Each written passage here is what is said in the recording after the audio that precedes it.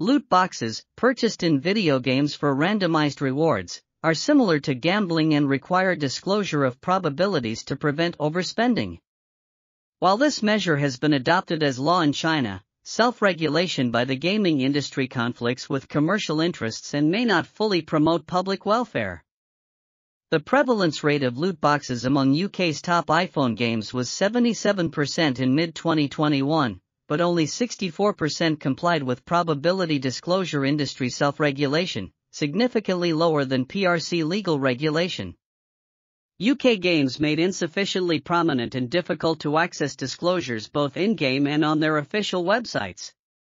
Only one of 75 UK games adopted the most prominent disclosure format. Policymakers should demand more accountable forms of industry self-regulation or impose direct legal regulation to ensure consumer protection. This article was authored by Leon Y. Xiao, Laura L. Henderson, and Philip W. S. Newall. We are RTCLTV, links in the description below.